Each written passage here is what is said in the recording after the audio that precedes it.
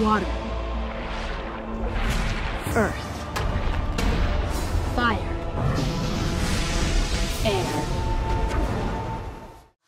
Welcome back, everyone. It's Charlie. Mike and Bryan revealed a first look at their new Avatar: The Last Airbender animated movie that's coming out in 2025, so we'll break it all down. Also explain what's happening with the brand new Avatar: The Last Airbender animated series that are starting to come out that same year, as well as the live-action Netflix Avatar: The Last Airbender series, which is coming out later this year, too. So there's a lot of Avatar coming to our TV screens in the next couple of years.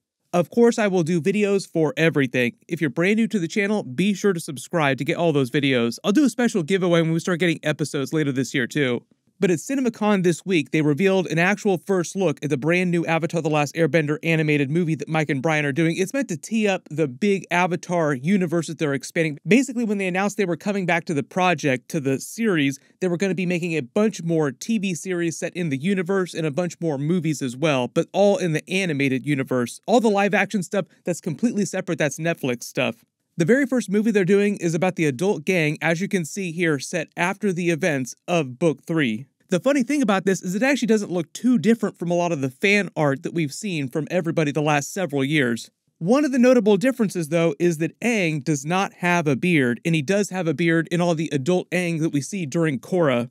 During those episodes, he was actually closer to the end of his life, closer to his 40s. Looking at that epic ponytail that Zuko has, how much older Katara looks, I would say they're within 10 years older than the end of Book 3.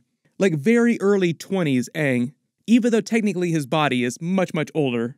They didn't say who the villain's going to be, but they're not doing the exact plot of the comics, but they did say that the plot of the comics will start to become canon. For the most part, it's all meant to be canon. If you haven't read any of those, the comics basically tell you exactly what happens to them right after the finale. Like Aang and Fire Lord Zuko create Republic City, or they start creating Republic City. It takes a while to build it. Azula comes back to harass Zuko, doing exactly what you would expect adult Azula to do. They explain who Toph's baby daddies are. She had 2 different baby daddies. And they explain what happened to Zuko's mother. I've already done a couple videos about all that stuff, so I'll post links for that stuff in the description below. And really the only thing that you don't get from this first look scene here is that it's actually going to be 3D animation. That'll probably be the biggest difference from all the previous Avatar series, which were 2D animation.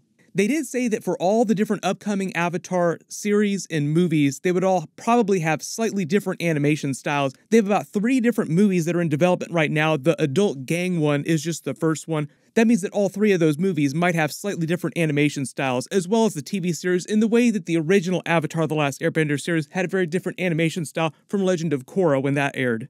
Bryan was recently talking about the future of Avatar as well, too. Now we're getting to expand the franchise in different directions all at once.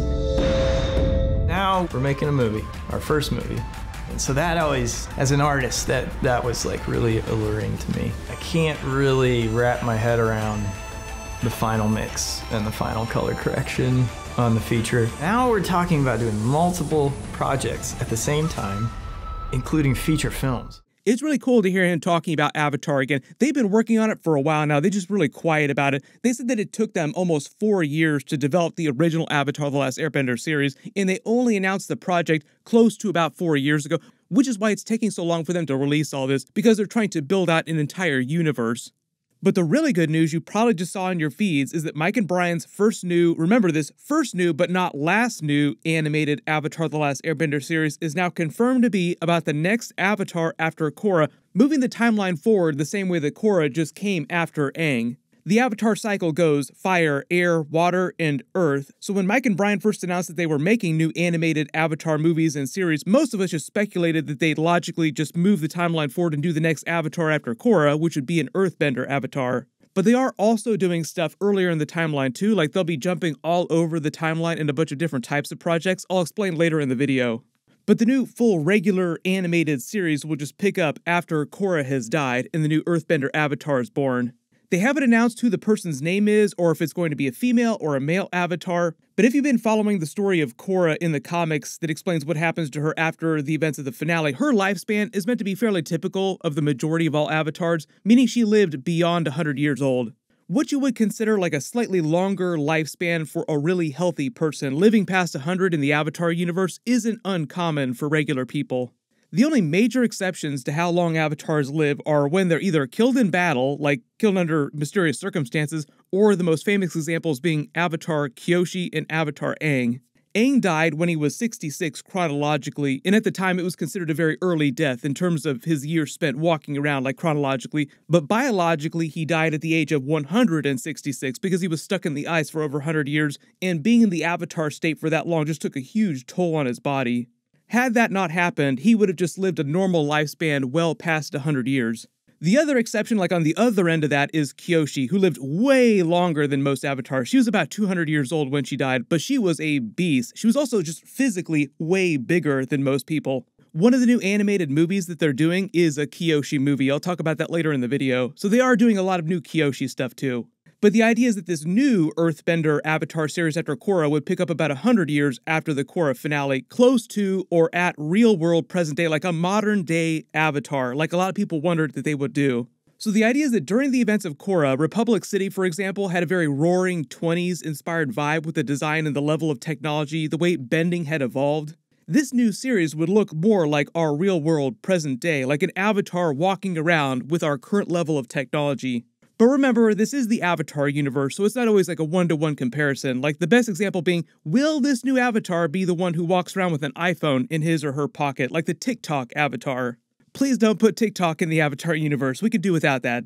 This is where I think Mike and Bryan will change a couple things. Like the current period in the Avatar universe will just be similar in the way science starts to rival traditional use of bending elements. Like during the events of Legend of Korra, their big thing was showing that just 50 years plus after Avatar The Last Airbender, society had evolved to start harnessing lightning bending powers to generate electricity. People like Kuvira began to harness spirit energy taken from the vines in the World Tree, using them to power weapons and technology. People like Beifong were using their metal bending abilities to power their technology for crime fighting. Like not just their tactics, but also their armor, their weaponry. What we'll probably see is more of that kind of thinking, like scientists in the future of the Avatar universe finding new ways of exploiting bending energy, cosmic energy, from the spirit world for weapons, for technology, even for just regular everyday stuff that non-benders use and take advantage of. They started to get into this idea during Korra Season 4, where some people had started to harvest, abuse spirit energy, cosmic energy. The spirit world started to fight back, the spirits themselves, the biological life that originated there, like the vines that started to take over Republic City. So in the way the Korra series in general had started to get into the balance between bending and technology, a modern-day Avatar series would be all about that. Like the other cool thing being that every time they do advance the timeline of the Avatar universe is that bending in general just evolves as people come up with more creative ways to use their bending powers. You start to see even more specialized forms of sub-bending. Let me know in the comments what kind of sub-styles of bending do you want to see just based on what we've already seen from sub-bending styles. I know there's also a big question about the way avatars access their previous lives because during the events of Korra, Unalaq essentially destroyed her access to the previous lives with Vatu's dark avatar powers. After that, Korra never got access to those previous avatars again. She could only speak with Rava, which was something that previous avatars weren't supposed to be able to do. Like maybe a few were able to, but in general when Korra did it, it was thought to be a relatively new thing. Like Rava had always been there inside the other avatars, but you never hear about Aang chatting it up with Rava. Meaning that when this new Earthbender avatar comes along 100 years later, he'd only be able to speak with Korra's spirit or Rava, unless they introduce some new weird wrinkle to the way avatar powers work. Right now, the target release date is the end of 2025, right after the new animated Avatar The Last Airbender movie comes out. So you kind of see what they're doing here. They're going to try and release that new movie in October 2025, and then like right after that, the series picks up. The new Avatar series will run at the same time as the live-action Netflix series, but the live-action Netflix episodes are just retelling the events of the original Avatar The Last Airbender animated series with Aang. And by the time the new animated series premieres, we'll be in like season 2 of the live-action series. And while that's happening, every 2 or every 3 years, they'll release a new animated Avatar movie. They've already announced 3 movies total. The first one is with the adult gang, but the second 2 are a Zuko movie and a Kyoshi movie. They didn't say which order they're going to do them in, but I'm assuming right now it starts with the Avatar The Last Airbender movie about the whole gang, because they've confirmed that, then the Zuko movie, and then the Kyoshi movie.